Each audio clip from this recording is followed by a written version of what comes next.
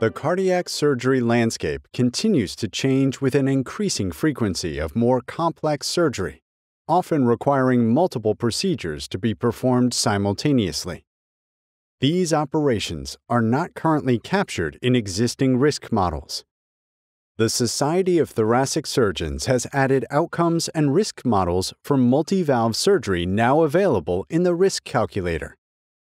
STS leveraged contemporary national data from the STS Adult Cardiac Surgery Database between July 2017 and December 2023 to analyze outcomes of 32,938 patients that underwent multi-valve surgery involving replacement of the aortic valve, plus replacement or repair of the mitral valve, with and without concomitant coronary artery bypass grafting.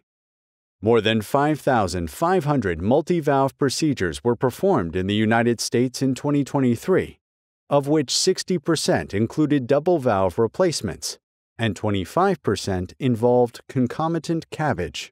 When concomitant CABG is required, risks are increased. Mitral replacement increases risk of operative mortality and other adverse outcomes compared to mitral repair. These real-world, contemporary outcomes data are the basis of the latest STS Adult Cardiac Surgery online risk calculator dedicated to multi-valve surgery. This interactive, mobile-friendly tool provides the latest enhancement to clinical decision-making, expanding risk assessment to now include the vast majority of all adult cardiac operations.